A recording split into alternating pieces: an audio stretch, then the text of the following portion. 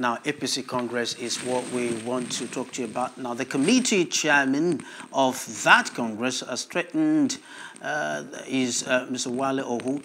He said only the state Congress held at M.K.O Abiola Stadium will be regarded as valid in the state. He has threatened other members that any other Congress will not be recognized. Take a listen. That's in futility. If they brought anybody from anywhere, good luck to that person.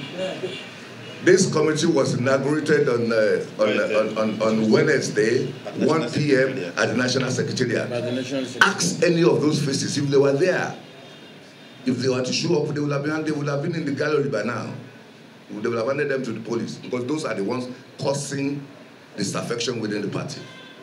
And I'm telling you, whoever impersonates this committee in Ogun State, between today and tomorrow, the law enforcement agents have been put on hold to take charge of those people. It's impersonation and nothing more. So it's not the issue of parallel Congress, it is the issue of impersonation. So we are going to treat them as impostors.